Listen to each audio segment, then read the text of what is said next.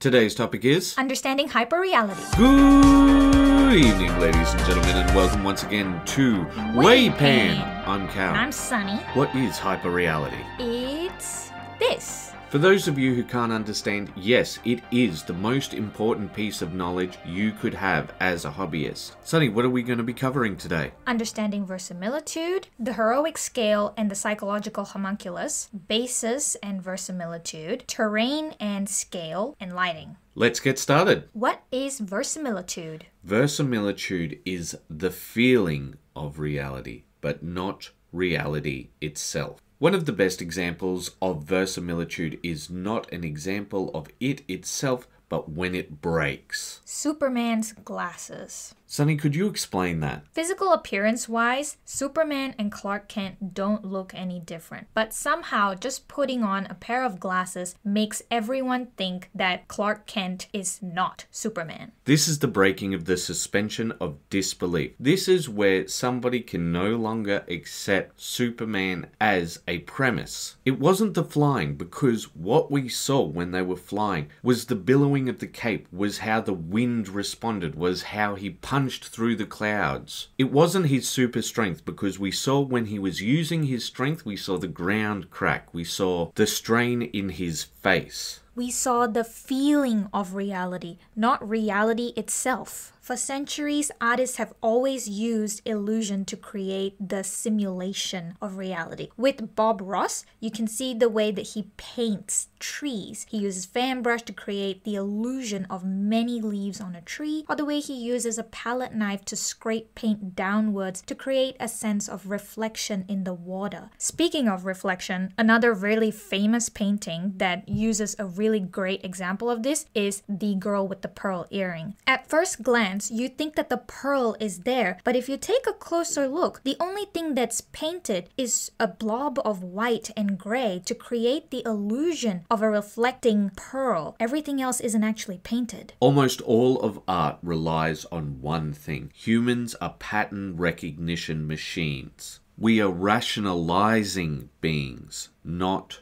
rational. How does this make you a better miniature painter? Understand the lesson of Superman's glasses. Does it matter that you are painting an 8-foot-tall super soldier in powered armor in miniature? Not at all. The only thing you need to do is present the feeling of reality. What kind of base is he on? Is it snow? Why isn't the snow all the way up to his knees? What kind of weight does he carry? And with power armor, we have to show the power and weight of it by showing him sunken into the snow. That lantern on your miniature, it's not producing any light, but you could show that there's light coming from it by creating a brighter area around the lantern. But these miniatures' proportions are all off. It doesn't matter that they're in a weird proportion. All it matters is, does the head look like a human head? What matters is the feeling of reality, not reality itself. This is not a Solacade story. This is not reality. Not reality. Not reality. This is reality. Hear that? Reality. Not reality. Reality.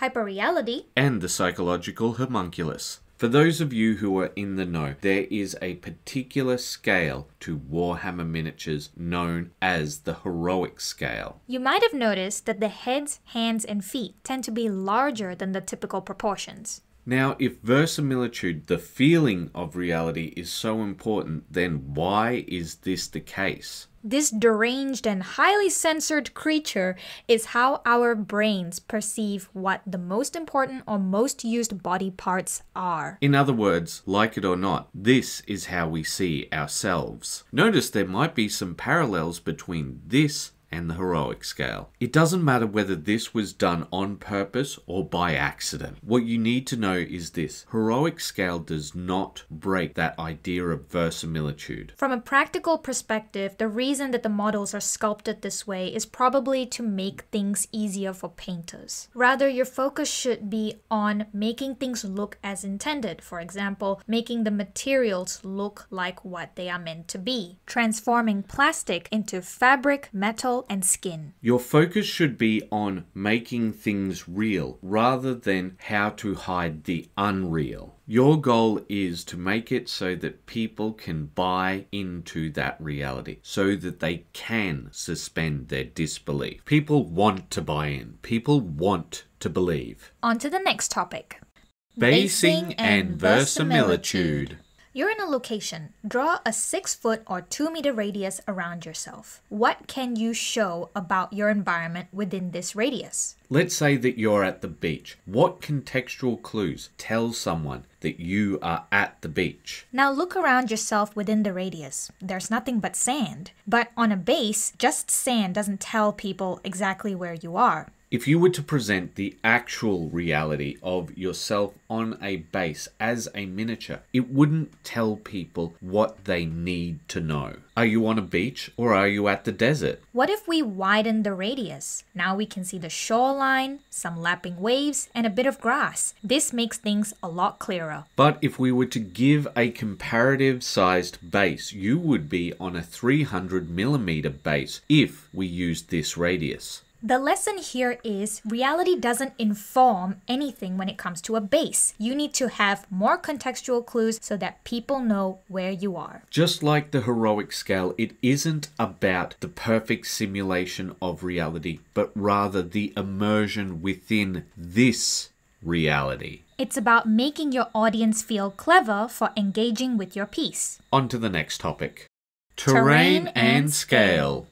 Terrain is meant to represent the battleground at which the game takes place. So why is scale so important? You can immediately tell when a scale is off in a miniature wargame. While there is a lot of similarity between 32mm scale and 28mm scale, outside of that, the difference is immediate. If the scale of the terrain and the model does not match up, the immersion is immediately broken. While this might be just beating the same drum that we have been for the rest of the episode, there is an important thing to note when it comes to terrain. The techniques, skills, and products you will need to use to create terrain will need to be scale appropriate. Although this seems obvious, there are some cases where you might think that the size adjustment is not relevant. For example, water staining. Just add some droplets of water and you're done, right? Some slightly inked water could apply water stains with droplets. However, the moment that you put them on that scale, things look wrong. The moment that you put it on, you realize that you've thrown off the scale of the whole piece. We're going to beat that drum one more time. It's not about selling reality, but the feeling of reality. The idea of immersion. On to the next topic.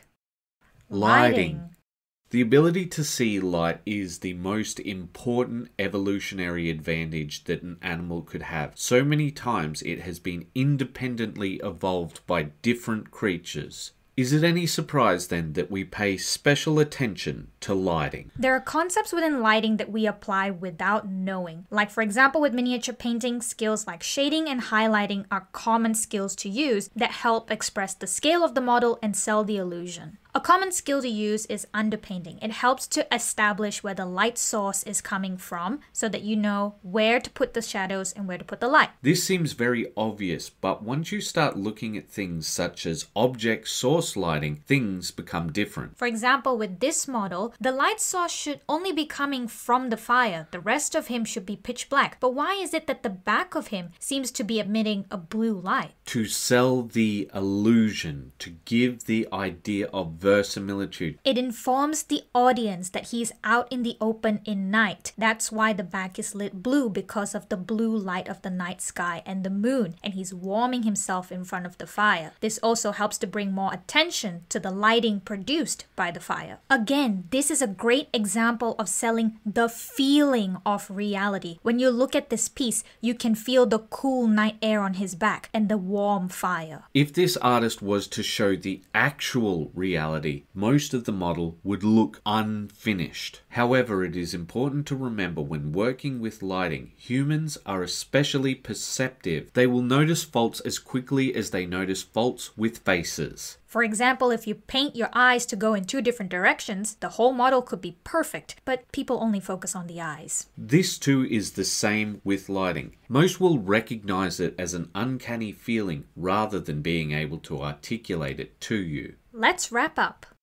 Conclusion.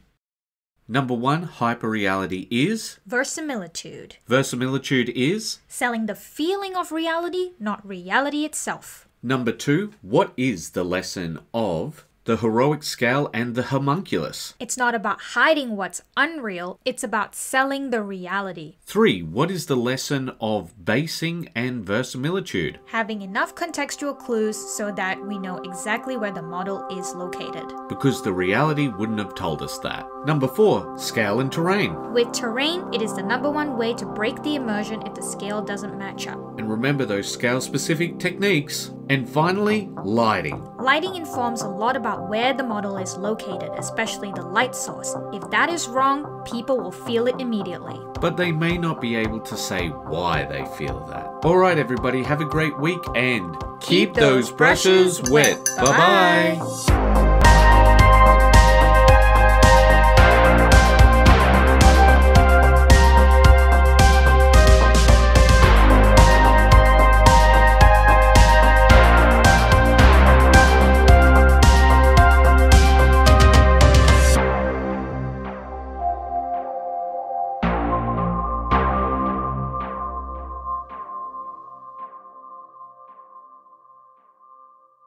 Should we explain the it's this part?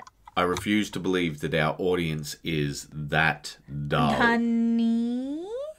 Okay.